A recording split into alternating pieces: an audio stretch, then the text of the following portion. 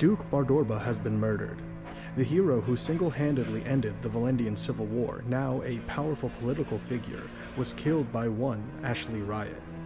The accused is a member of the Risk Breakers, an elite task force meant to terminate any threats to the security of the realm. But why would an elite warrior who's meant to protect Valendia murder its savior in cold blood? And how does this case involve the cult Mullenkamp and its mysterious leader, Sydney Lostero? In Vagrant story, the player experiences the events of the week prior to the Duke's murder and find out the truth about the crime and the mysterious city of Leamondi. Vagrant Story is a PS1 game from Squaresoft released in the year 2000, currently available for digital purchase on the PlayStation 3 store. Directed by Yasumi Matsuno, the bulk of the game occurs 1 week prior to the murder of Duke Bardorba and takes place mostly in the destroyed city of Leamondi, where monsters reside and the cult Mullenkamp is hatching a sinister plot.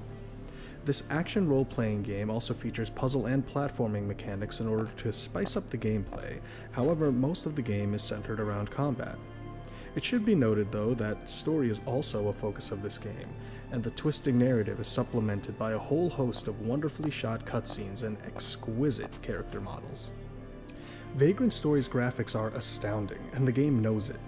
This game came out almost 3 years after Final Fantasy VII, which makes its graphical improvements even more amazing to me.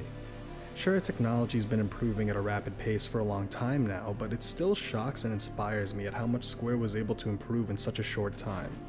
The majority of the cutscenes are done completely in-engine, unafraid to focus on the characters and really zoom into their faces, which look phenomenal.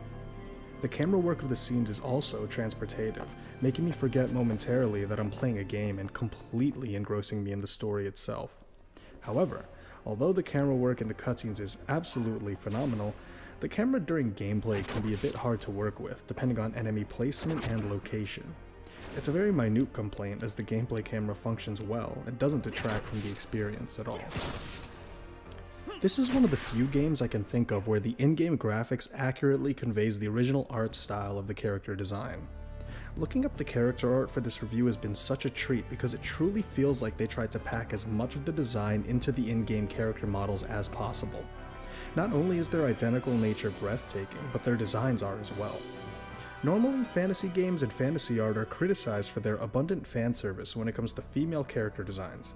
However, Akihiko Yoshida takes a bold but very rewarding chance with the character designs in this game. He makes the dudes' designs so hot. Like, I'm a cishet male, but there is no denying these dudes are meant to be and are sexy. Sydney Lostero's V to the Valley is very alluring and almost as mysteriously entrancing as the character himself. And the player character, Ashley Riot, maybe I should call him Ashley Riot. This man sultrily strutted through Square headquarters so that 2B could sprint when her time came. As for the gameplay, the different combat and puzzle platforming modes add different layers of enjoyment to the game. The combat plays similarly to Parasite Eve in the sense that the player character can move about freely during combat, only pausing in order to take an action. The fights are even more intense, however, because unlike Parasite Eve, Vagrant Story's combat doesn't include an ATB bar.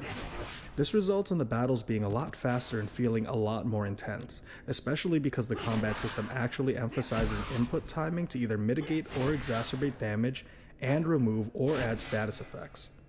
It's like, imagine you're playing a combat-heavy RPG, but then a rhythm game pops up for like a few seconds and that determines whether or not you get poisoned or take half damage. It sounds weird in concept, but in execution it's both engaging and exhilarating, helping to make the game's combat stand out in my personal experience. Vagrant Story's combat also includes the ability to target individual limbs and body parts, each with their own hit chance, kind of like VATS in Fallout 3. Different enemies have different resistances to elements and weapon types that affect these hit chances and the amount of damage that can be done to them.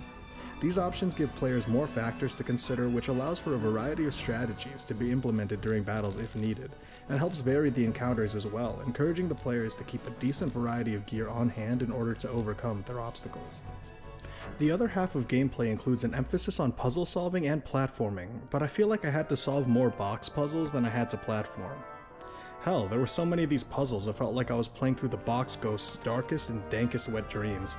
Admittedly, they aren't particularly difficult, but I am pretty dumb, so they took me a bit longer than they should have.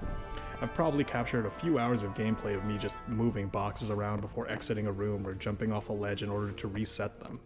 The platforming itself is also not inherently challenging, but because of how stiff the jumping and movement controls can be, some platform sections took a few tries for myself, but none of it compared to the amount of time I sank reorganizing squares to reach the next room over.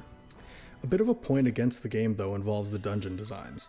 Aesthetically there's nothing wrong with them, but they repeat rather often. However, I do think these repeated designs are used very effectively. I streamed myself playing this game to friends on Discord a few times, and one friend was present for both Undercity West and East, but missed everything in between. Once he saw where I was, he exclaimed, "Damn man, you're still in this dungeon?" Now, although it does disappoint me a bit that there are very uniform designs, I feel that it makes logical sense. Because the bulk of the game takes place in Leamonde, the similar design really sells the idea that you are in one city, and Matsuno very cleverly uses this to explore different parts of the city at different times in order to vary the player experience. So instead of exploring the entirety of both Undercity West and East's big blue glory as a single dungeon, Matsuno has the player use the western half of Undercity as a means to reach the northern city walls, which has a different design, before coming back to the eastern half of the Undercity later in the game. Doing so helps break up the monotony of mostly unchanging environments, but I still would have liked a few more different area designs. As for the story, I want to avoid as many spoilers as possible because this narrative is filled to the brim with mystery, political intrigue, philosophical implications, and absolutely riveting dialogue. The way the story unfolds is mesmerizing, and it's an absolute treat to experience. The story's final twists and turns are unexpected but welcome, and help contribute to making this already amazing game the classic and must-play experience that it's known for being. I highly recommend that you give this game a try, especially if you enjoy any of Matsuno's other works, or are curious as to why this game often receives the praise that it does. The city of Leamonde and all of its glorious dark mysteries awaits.